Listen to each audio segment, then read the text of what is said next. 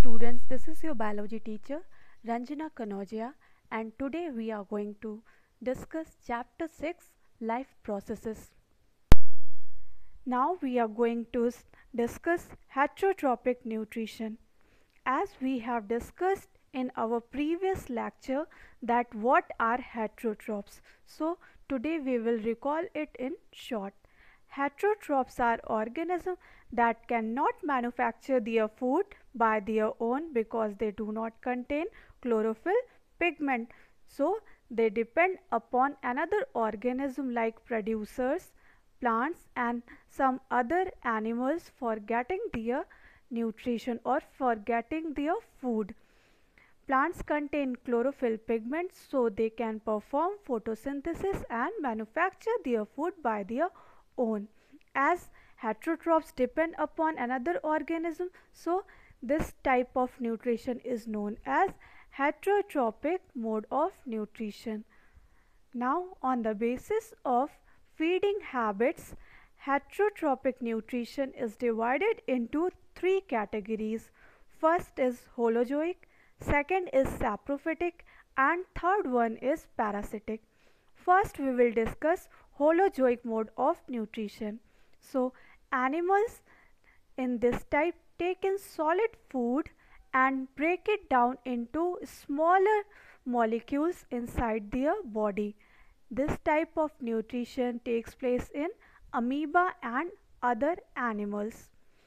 Next we will discuss saprophytic mode of nutrition. So saprophytic mode of nutrition is a type of nutrition in which organisms feed on dead and decaying matter, and this type of nutrition is present in fungi. Third type is parasitic mode of nutrition. So parasites are the organisms that either live inside or outside the body of other organism which are known as host for that organism and derive their nutrition from it, and this type of nutrition is present in Cuscuta, which is a plant parasite, ticks, which are animal parasite, etc. Now we are going to discuss how do heterotrophic organisms obtain their food, and we will discuss this in unicellular organism first.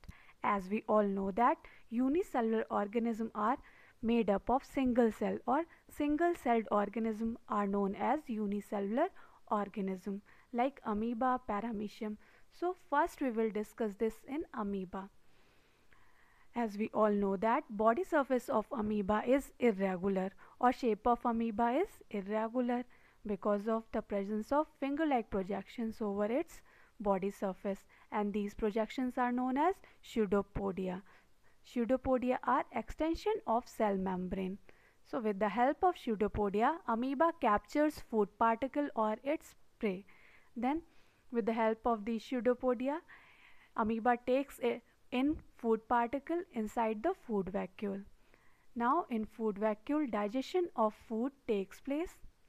After digestion, diffusion of simple substances in cytoplasm occurs, and the food that is left undigested is moved out of the cell through their general body surface, and from here it is thrown out of the body. So here in the diagram you can see that first diagram there is a amoeba and food particle. Amoeba bears finger-like projections which are termed as pseudopodia. So with the help of pseudopodia, amoeba engulf the food particle inside food vacuole, and in food vacuole digestion of that food material takes place, and after digestion absorption, and then left out is excreted out through general body surface in same manner. Next we will study nutrition in paramecium.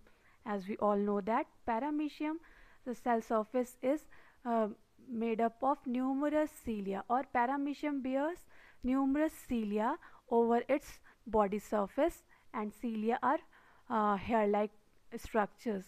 So with the help of cilia, paramecium captures the food particle, and from here through general body surface it enters inside the body in food vacuole. Then as amoeba in paramecium 2, digestion of uh, food particles takes place inside the cell. After digestion, absorption occurs, and from here the left out is excreted out of the body through general body surface. Now we are going to study heterotrophic mode of nutrition in multicellular organism, and we all know that multicellular organisms are made up of more than two cells. So here we will discuss nutrition in human beings, and human have organ grade of body organization. So in human, nutrition completes with the help of digestive system, and digestive system is composed of alimentary canal and its associated glands.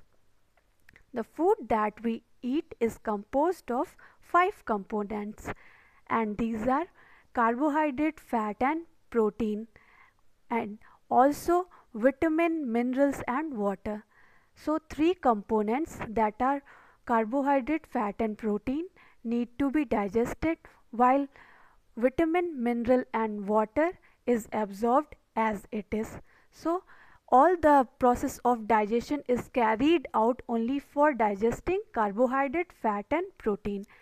So in human, digestion completes with the help of following steps, and these are: number 1 ingestion, number 2 digestion, number 3 absorption, number 4 assimilation and number 5 egestion. So first we will discuss ingestion. Ingestion is a process by which food is taken in, or taking in of food is known as ingestion. Then digestion.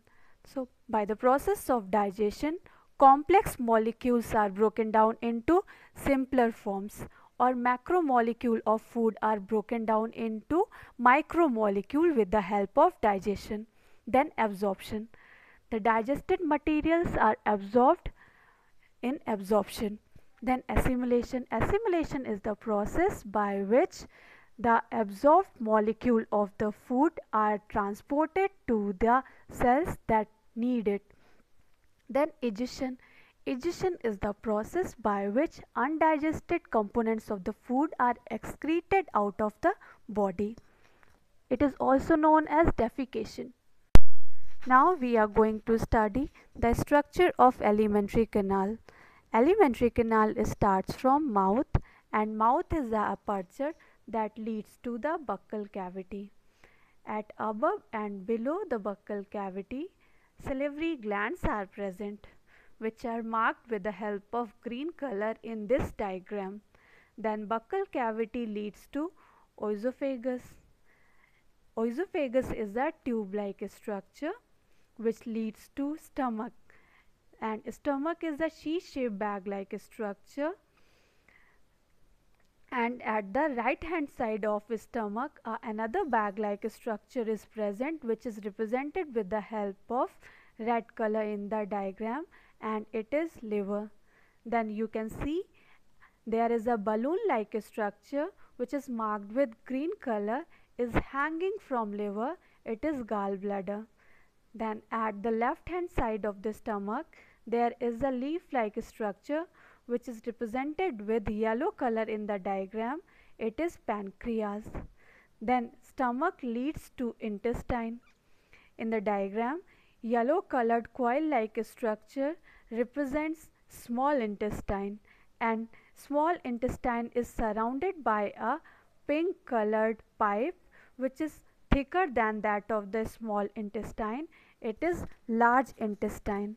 Large intestine leads to rectum, and rectum is the terminal end of alimentary canal. So alimentary canal starts from the mouth and terminates to the anus.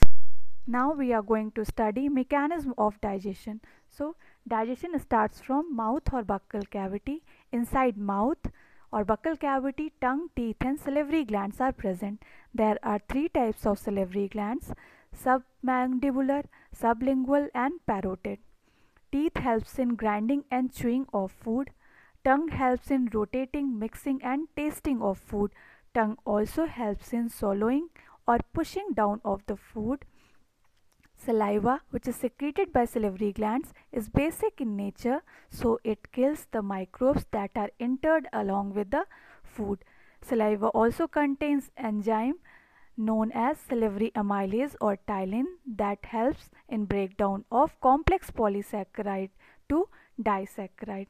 Now, food is termed as bolus and it is transferred to oesophagus.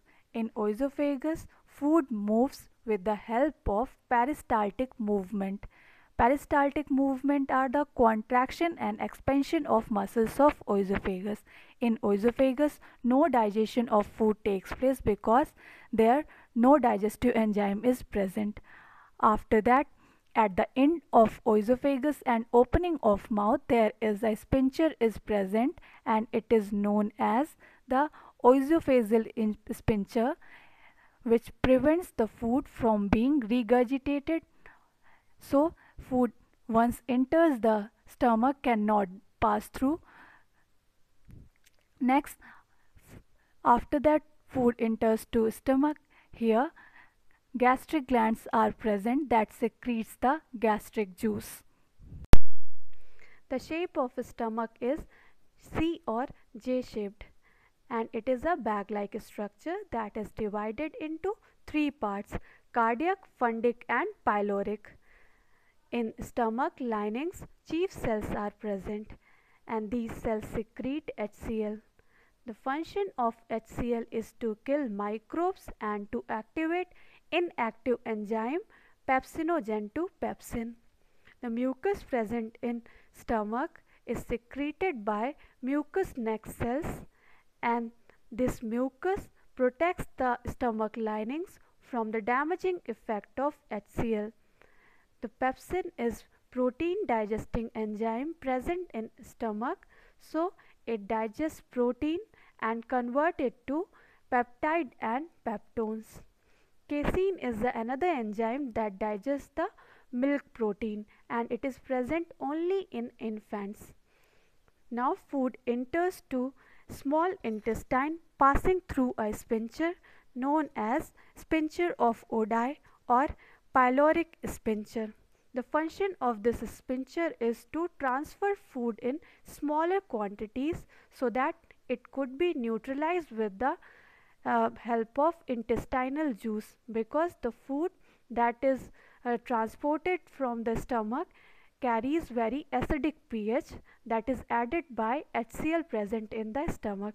So in intestine, before entering, it is neutralized with the help of intestinal juice, which is alkaline in nature. Then intestine or small intestine is divided into three parts: duodenum, jejunum and ileum. In intestine, digestion is fixed. It means here complete digestion of food takes place.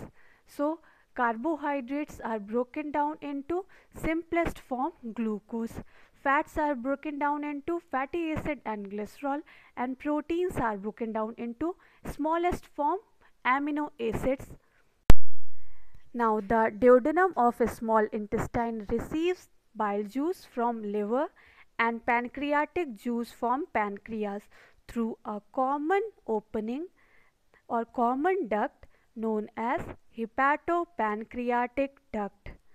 Bile juice contains enzyme lipase that helps in the digestion or breakdown of fat to fatty acids and glycerols, or larger fat globules to smaller fat globules, and this process of fat digestion is known as emulsification. Next, pancreatic juice contains enzyme trypsin that helps in the breakdown of peptides into amino acids. So protein and peptides are broken down into amino acid with the help of trypsin, and fat is broken down into fatty acid and glycerol with the help of lipase. Now as you can see in the diagram, intestine is divided into two parts: small intestine and large intestine. Small intestine is further subdivided into three parts, and these are duodenum, jejunum and ileum. And then large intestine is divided into three parts. These are caecum, colon and rectum. So, in small intestine, digested materials are absorbed at its later or at its terminal end. So, for easy absorption, small intestine bears many finger-like projections and these are known as villi. Villi are made up of brush border epithelium, so the absorption rate increases by many folds. In this way, absorption of food material takes place. After that, the undigested material is passed to the large intestine. So, from large intestine, it is transported to the end of the intestine, it is rectum, and from rectum, it is excreted out of the body through anus. That's all about digestion.